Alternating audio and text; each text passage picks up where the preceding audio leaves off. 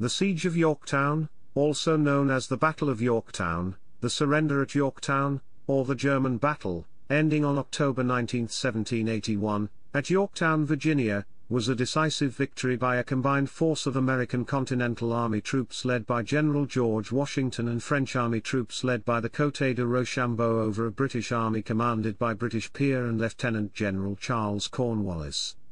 The culmination of the Yorktown campaign, the siege proved to be the last major land battle of the American Revolutionary War in the North American region, as the surrender by Cornwallis, and the capture of both him and his army, prompted the British government to negotiate an end to the conflict.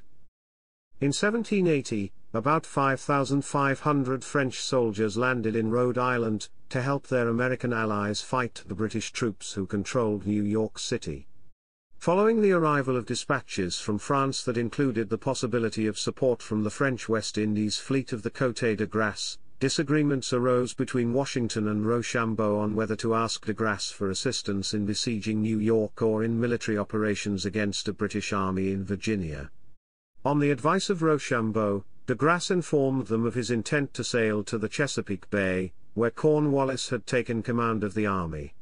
Cornwallis, at first given confusing orders by his superior officer, Henry Clinton, was eventually ordered to build a defensible deep-water port, which he began to do in Yorktown. Cornwallis' movements in Virginia were shadowed by a Continental Army force led by the Marquis de Lafayette. The French and American armies united north of New York City during the summer of 1781. When word of de Grasse's decision arrived, both armies began moving south toward Virginia, engaging in tactics of deception to lead the British to believe a siege of New York was planned. De Grasse sailed from the West Indies and arrived at the Chesapeake Bay at the end of August, bringing additional troops and creating a naval blockade of Yorktown. He was transporting 500,000 silver pesos collected from the citizens of Havana, Cuba, to fund supplies for the siege and payroll for the Continental Army. While in Santo Domingo, de Grasse met with Francisco Saavedra de Sangronis, an agent of Carlos III of Spain. De Grasse had planned to leave several of his warships in Santo Domingo. Saavedra promised the assistance of the Spanish Navy to protect the French merchant fleet, enabling de Grasse to sail north with all of his warships. In the beginning of September, he defeated a British fleet led by Sir Thomas Graves that came to relieve Cornwallis at the Battle of the Chesapeake. As a result of this victory, de Grasse blocked any escape by sea for Cornwallis. By late September, Washington and Rochambeau arrived, and the army and naval forces completely surrounded Cornwallis. After initial preparations, the Americans and French built their first parallel and began the bombardment. With the British defense weakened, on October 14, 1781, Washington sent 2 columns to attack the last major remaining British outer defenses. A French column under Wilhelm of the Palatinates of Zweibrücken took Redoubt No. 9 and an American column under Alexander Hamilton took Redoubt No. 10. With these defenses taken, the Allies were able to finish their second parallel. With the American artillery closer and its bombardment more intense than ever, the British position began to deteriorate rapidly. Cornwallis asked for capitulation terms on October 17.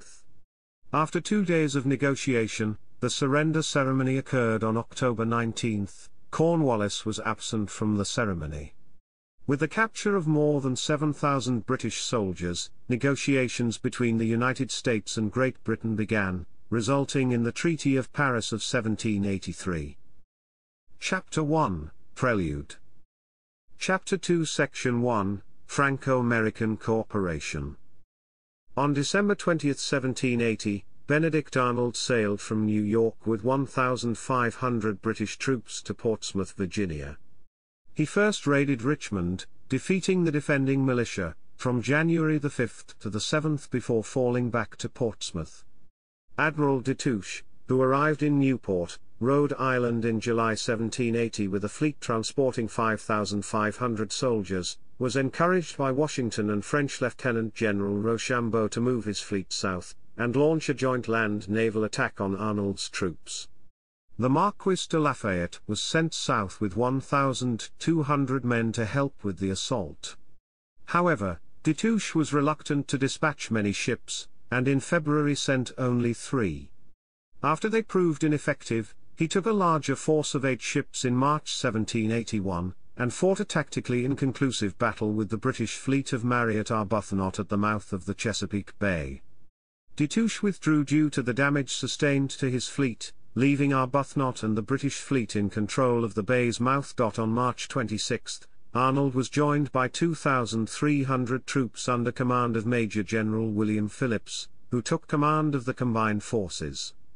Phillips resumed raiding, defeating the militia at Blandford, then burning the tobacco warehouses at Petersburg on April 25. Richmond was about to suffer the same fate, but Lafayette arrived. The British, not wanting to engage in a major battle, withdrew to Petersburg on May 10. On May 20, Charles Cornwallis arrived at Petersburg with 1,500 men after suffering heavy casualties at the Battle of Guilford Courthouse. He immediately assumed command, as Phillips had recently died of a fever.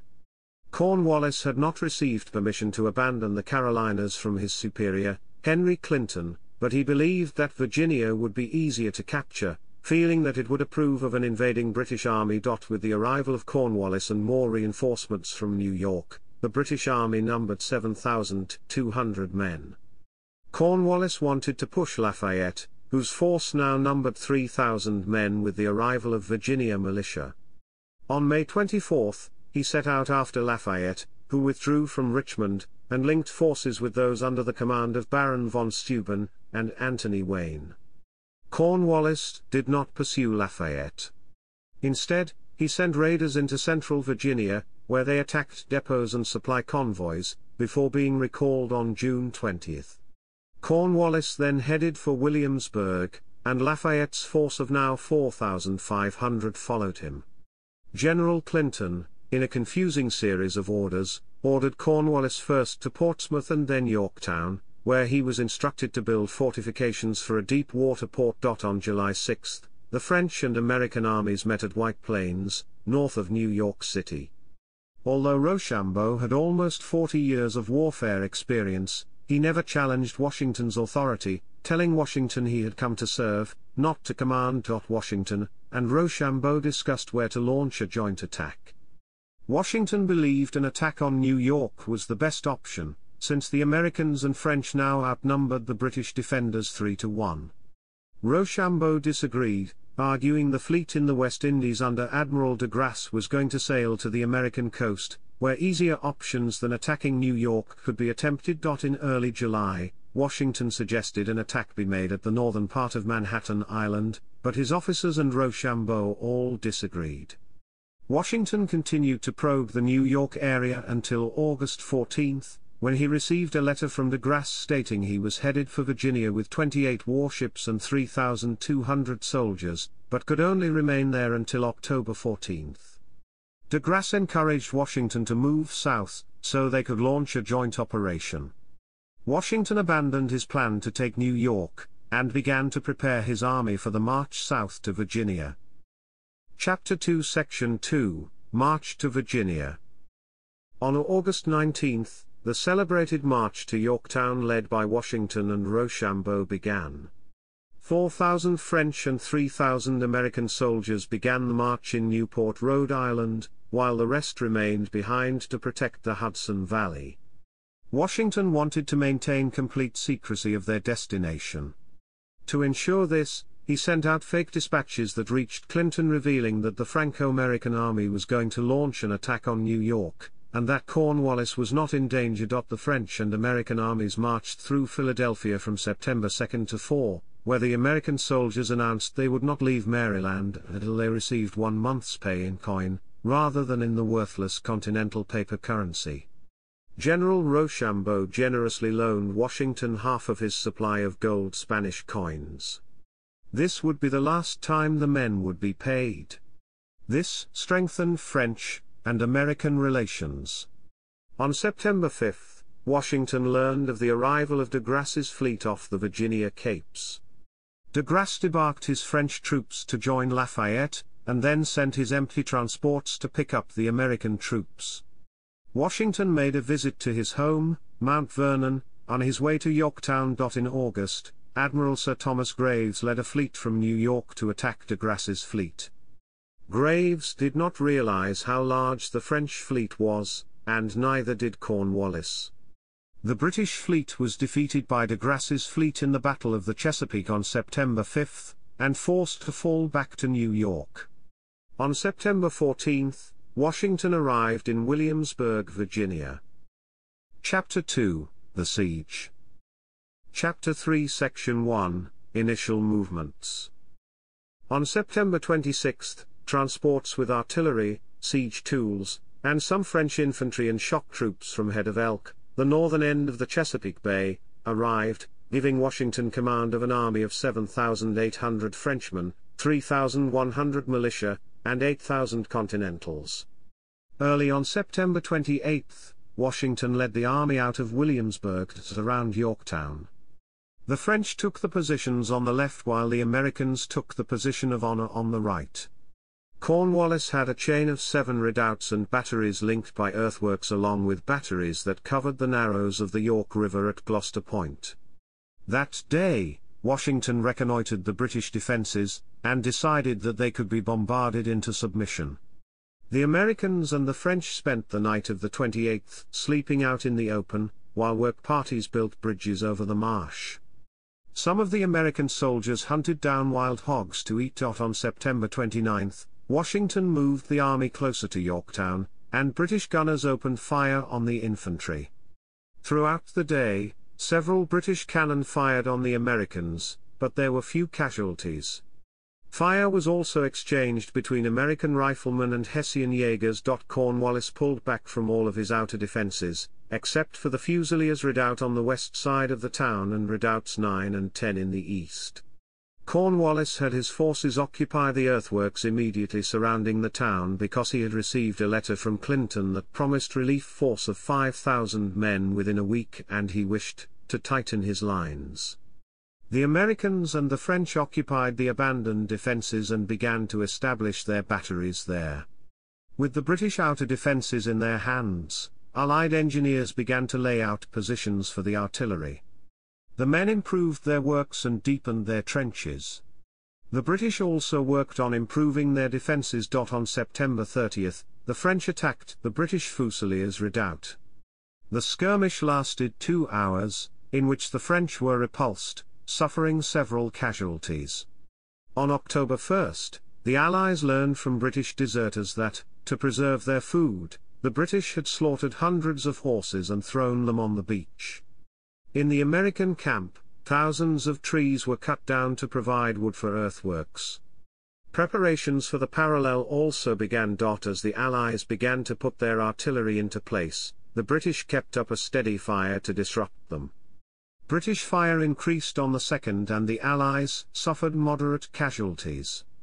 General Washington continued to make visits to the front, despite concern shown by several of his officers over the increasing enemy fire. On the night of October 2, the British opened a storm of fire to cover up the movement of the British cavalry to Gloucester, where they were to escort infantrymen on a foraging party. On the 3rd, the foraging party, led by Banastre Tarleton, went out but collided with Lauzun's Legion, and John Mercer's Virginia militia, led by the Marquis de Chauzy. The British cavalry quickly retreated behind their defensive lines, losing 50 men. By October 5, Washington was almost ready to open the first parallel. That night the sappers and miners worked, putting strips of pine on the wet sand to mark the path of the trenches. The main/initial movements of this battle were walking and riding horses. Chapter 3, Section 2, Bombardment. After nightfall on October 6, troops moved out in stormy weather to dig the first parallel. The heavily overcast sky negated the waning full moon and shielded the massive digging operation from the eyes of British sentries. Washington ceremoniously struck several blows with his pickaxe to begin the trench. The trench was to be 2,000 yards long, running from the head of Yorktown to the York River. Half of the trench was to be commanded by the French, the other half by the Americans. On the northernmost end of the French line, a support trench was dug so that they could bombard the British ships in the river. The French were ordered to distract the British with a false attack, but the British were told of the plan by a French deserter and the British artillery fire turned on the French from the Fusiliers redoubt. On October 7, the British saw the new Allied trench just out of musket range. Over the next 2 days, the Allies completed the gun placements and dragged the artillery into line. The British fire began to weaken when they saw the large number of guns the Allies had got. By October 9, all of the French and American guns were in place.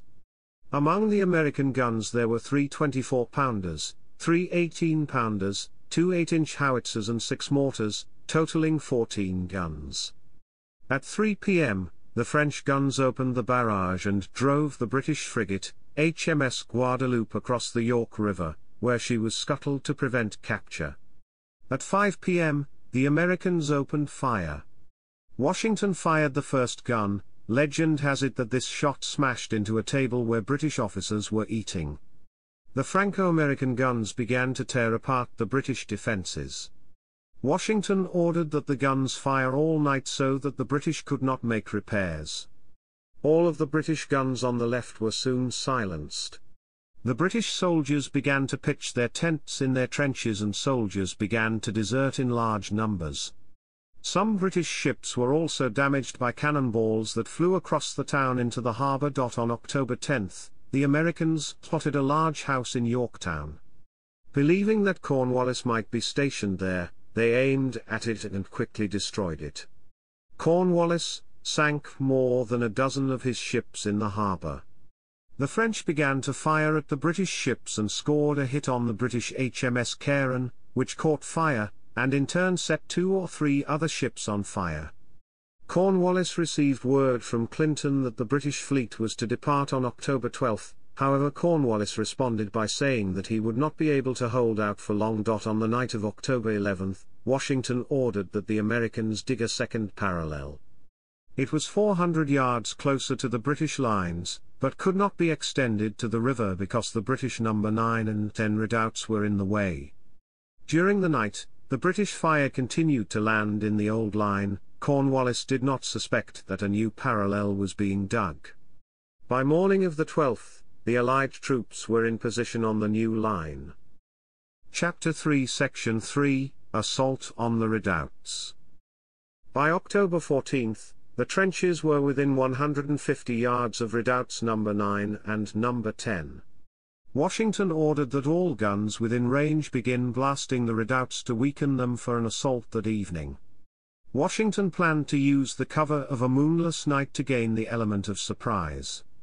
To reinforce the darkness, he added silence, ordering that no soldier should load his musket until reaching the fortifications. The advance would be made with only cold steel. Redoubt 10 was near the river and held only 70 men, while Redoubt 9 was a quarter-mile inland, and was held by 120 British and Germans. Both redoubts were heavily fortified with rows of abattis surrounding them, along with muddy ditches that surrounded the redoubts at about 25 yards. Washington devised a plan in which the French would launch a diversionary attack on the Fusiliers redoubt, and then a half an hour later, the French would assault Redoubt 9 and the Americans Redoubt 10. Redoubt 9 would be assaulted by 400 French regular soldiers of the Royal Deux-Ponts Regiment under the command of the Count of Deux-Ponts, and Redoubt 10 would be assaulted by 400 light infantry troops under the command of Alexander Hamilton. There was a brief dispute as to who should lead the attack on Redoubt No. 10. Lafayette named his aide, Jean-Joseph Saurbeda de Gimat, who commanded a battalion of Continental Light Infantry. However, Hamilton protested, saying that he was the senior officer. Washington concurred with Hamilton and gave him command of the attack. At 6:30 p.m., gunfire announced the diversionary attack on the Fusiliers redoubt. At other places in the line, movements were made as if preparing for an assault on Yorktown itself, which caused the British to panic. With bayonets fixed, the Americans marched towards Redoubt No. 10. Hamilton sent Lieutenant Colonel John Lawrence around to the rear of the redoubt to prevent the British from escaping. The Americans reached the redoubt and began chopping through the British wooden defences with their axes. A British sentry called a challenge, and then fired at the Americans. The Americans responded by charging with their bayonets towards the redoubt. They hacked through the abattis, crossed a ditch and climbed the parapet into the redoubt. The Americans forced their way into the redoubt, falling into giant shell holes created by the preparatory bombardment. The British fire was heavy, but the Americans overwhelmed them. Someone in the front shouted, "Rush on, boys! The fort's ours!" The British threw hand grenades at the Americans with little effect. Men in the trench stood on the shoulders of their comrades to climb into the redoubt. The bayonet fight cleared the British from the redoubt and almost the entire garrison was captured, including the commander of the redoubt, Major Campbell. In the assault, the Americans lost 9 dead and 25 wounded. The French assault began at the same time, but they were halted by the abattis, which was undamaged by the artillery fire. The French began to hack at the abattis and a Hessian sentry came out and asked who was there. When there was no response, the sentry opened fire as did other Hessians on the parapet. The French soldiers fired back, and then charged the redoubt. The Germans charged the Frenchmen climbing over the walls, but the French fired a volley, driving them back. The Hessians then took a defensive position behind some barrels but threw down their arms and surrendered when the French prepared a bayonet charge. With the capture of redoubts 9 and 10, Washington was able to have his artillery shell the town from 3 directions and the Allies moved some of their artillery into the redoubts. On October 15, Cornwallis turned all of his guns onto the nearest Allied position. He then ordered a storming party of 350 British troops under the command of Colonel Robert Abercrombie to attack the Allied lines and spike the American and French cannon. The Allies were sleeping and unprepared. As the British charged, Abercrombie shouted, "Push on, my brave boys, and skin the bastards." The British party spiked several cannon in the parallel and then spiked the guns on an unfinished redoubt. A French party came and drove them out of the Allied lines and back to Yorktown. The British had been able to spike 6 guns, but by the morning they were all repaired. The bombardment resumed with the American and French troops engaged in competition to see who could do the most damage to the enemy defenses. On the morning of October 16, more Allied guns were in line and the fire intensified. In desperation, Cornwallis attempted to evacuate his troops across the York River to Gloucester Point. At Gloucester Point, the troops might be able to break through the Allied lines and escape into Virginia, and then march to New York. One wave of boats made it across, but a squall hit when they returned to take more soldiers, making the evacuation impossible. Chapter 3 Section 4, British Surrender. The fire on Yorktown from the Allies was heavier than ever as new artillery pieces joined the line. Cornwallis talked with his officers that day and they agreed that their situation was hopeless. On the morning of October 17, a drummer appeared, followed by an officer waving a white handkerchief. The bombardment ceased, and the officer was blindfolded and led behind the French and American lines. Negotiations began at the Moore House on October 18 between Lieutenant Colonel Thomas Dundas and Major Alexander Ross and Lieutenant Colonel Lawrence and Marquis de Noailles. To make sure that nothing fell apart between the French and Americans at the last minute, Washington ordered that the French be given an equal share in every step of the surrender process. At 2 p.m. the Allied army entered the British positions, with the French on the left and the Americans on the right. The British had asked for the traditional honours of war, which would allow the army to march out with flags flying, bayonets fixed, and the band playing an American or French tune as a tribute to the victors. However, Washington firmly refused to grant the British the honours that they had denied the defeated American army the year before at the Siege of Charleston. Consequently, the British and Hessian troops marched with flags furled and muskets shouldered, while the band was forced to play a British or German march. American history books recount the legend that the British band played "The World Turned Upside Down," but the story may be apocryphal. Cornwallis refused to attend the surrender ceremony, citing illness. Instead, Brigadier General Charles O'Hara led the British Army onto the field. O'Hara first attempted to surrender to Rochambeau, who shook his head and pointed to Washington. O'Hara then offered his sword to Washington, who also refused and motioned to Benjamin Lincoln, his second in command. The surrender finally took place when Lincoln accepted the sword of Cornwallis' deputy. The British soldiers marched out and laid down their arms in between the French and American armies, while many civilians watched. At this time, the troops on the other side of the river in Gloucester also surrendered. The British soldiers had been issued new uniforms hours before the surrender, and until prevented by General O'Hara, some threw down their muskets with the apparent intention of smashing them. Others wept or appeared to be drunk. In all, 8,000 soldiers, 214 artillery pieces, thousands of muskets, 24 transport ships, wagons and horses were captured. Chapter 3 Section 5, Casualties. 60 French died and 194 were injured. 28 Americans died and 107 were wounded. 156 British were killed and 326 were wounded, with 70 missing. Chapter 3 Section 6, Effect of Disease.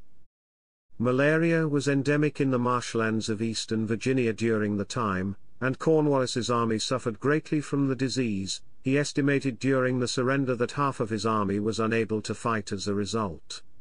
The Continental Army enjoyed an advantage, in that most of their members had grown up with malaria, and hence had acquired resistance to the disease. As malaria has a month-long incubation period, most of the French soldiers had not begun to exhibit symptoms before the surrender. Chapter 3, Articles of Capitulation. The Articles of Capitulation, outlining the terms and conditions of surrender for officers, soldiers, military supplies and personal property, were signed on October 19, 1781. Signatories included Washington, Rochambeau, the Comte de Rochambeau, Cornwallis, and Captain Thomas Simmons. Cornwallis British men were declared prisoners of war, promised good treatment in American camps, and officers were permitted to return home after taking their parole. Chapter 4 Section 1, Article 10 Controversy. George Washington refused to accept the 10th article of the Yorktown Articles of Capitulation, which granted immunity to American loyalists, and Cornwallis failed to make any effort to press the matter.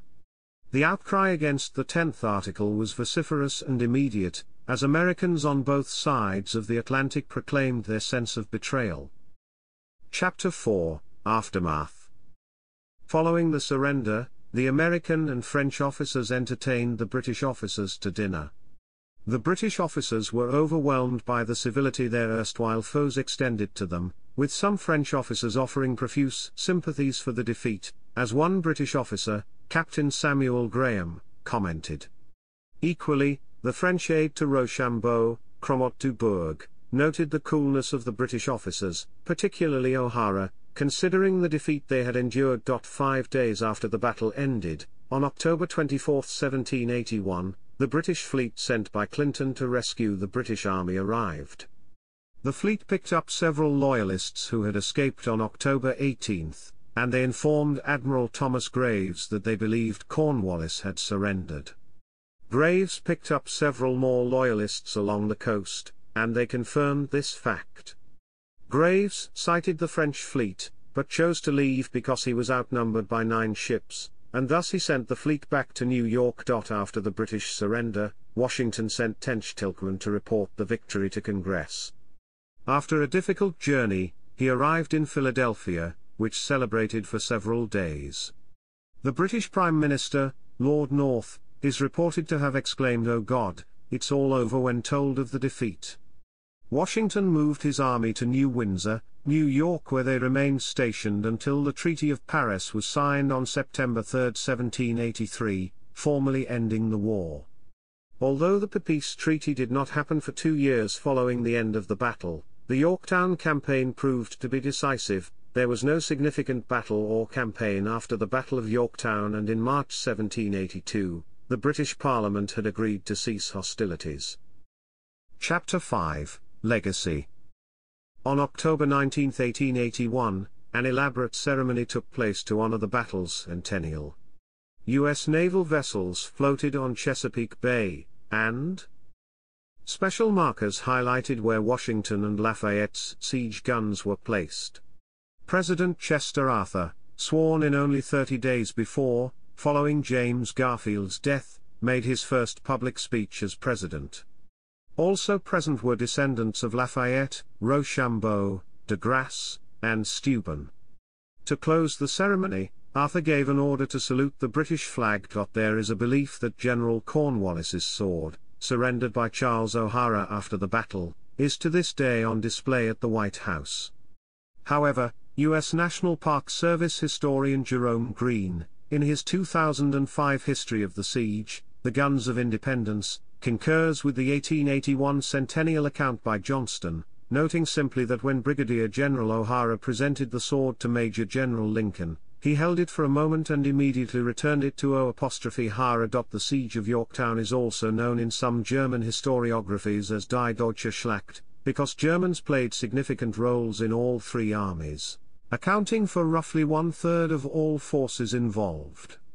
According to one estimate, more than 2,500 German soldiers served at Yorktown with each of the British and French armies, and more than 3,000 German Americans were in Washington's Army. 4 Army National Guard units and 1 active regular Army Field Artillery battalion are derived from American units that participated in the Battle of Yorktown.